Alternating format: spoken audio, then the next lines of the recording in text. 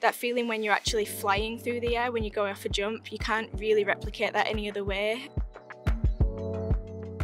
I started snowboarding when I was 5 years old through my mum and dad, who were both keen snowboarders, and I used to go at my local dry slope in Halifax, and I just completely fell in love with the sport and never looked back. I'd say my first memory of doing freestyle snowboarding, my dad was actually helping me go over the kicker for the first time, and I remember watching the older girls doing it and thinking that I thought I could do that as well. So I gave it a go and absolutely loved the little bit of airtime I got when I was absolutely tiny, and yeah, just completely fell in love with the freestyle side of snowboarding, and that kind of kick-started things for me. Qualifying for Beijing feels extra special to me this time around. This is actually my second Olympic Games, but 4 years ago when I qualified for my first Olympics in Pyeongchang, it didn't really go how I planned it to go. I ended up getting injured just before competing, which ruled me out for the Pyeongchang Games. So it's been a bit of a roller coaster since then, trying to get back on my board as quickly as possible, which took around a year, and then straight into Olympic qualifications again for 2022. I'm feeling really confident and excited now to finally get to Beijing and compete.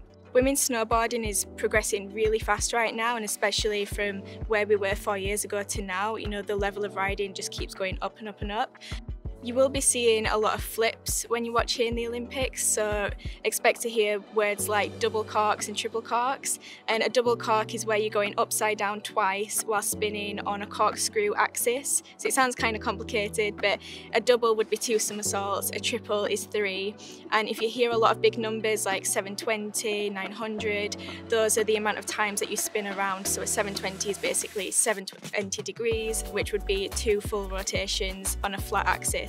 What I love most about snowboarding is the overall feeling that I get when I'm flying down the mountain. You know, you're in the most amazing sceneries, you've got the wind blowing through your hair, and that feeling when you're actually flying through the air when you go off a jump, you can't really replicate that any other way, that adrenaline that you get. And also, I love competitions, so there's nothing like landing the best run you can possibly do and the feeling of pure joy and happiness when you do that.